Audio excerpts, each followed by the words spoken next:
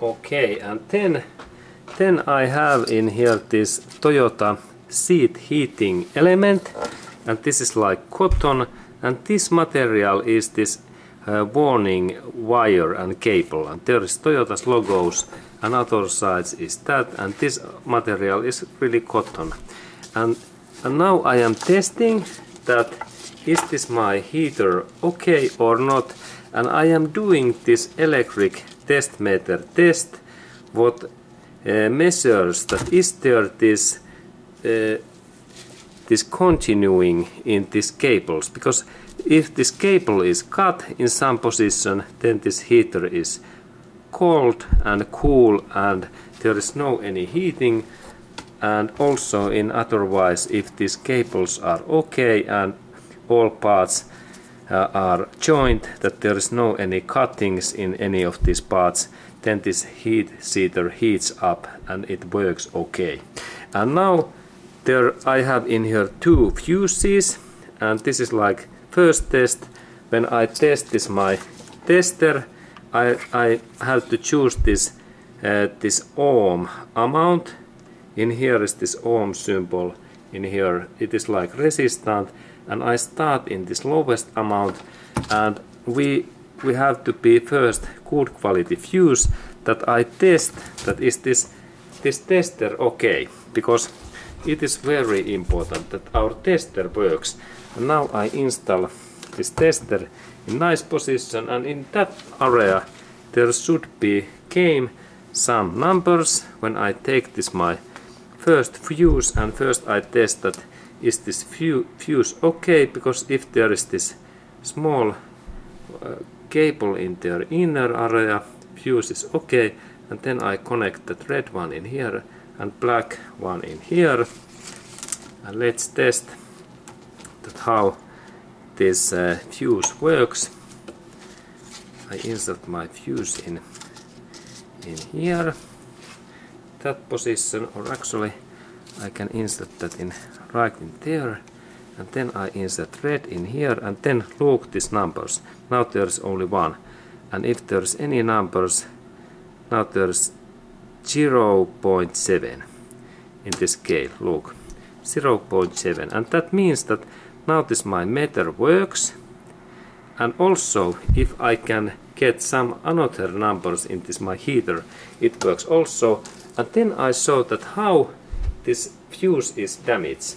I take my tongs and I cut this central part in here. Look, this small part, and then this fuse is broken in that way. Now this fuse should be cut, and let's test. And now when I insert this my parts in here, and if there is only this one, that means that this fuse is damaged. Okay, now I insert, and yes, there is no any currency and any electricity, because I cut this central part. Look, now I a little bit bend that more. And now these joints, they are like separate. This fuse is broken, and that means that this fuse is now broken and not workable. And I will test in same way this my heater, because now I am lucky that I have new fuse where the central part is okay.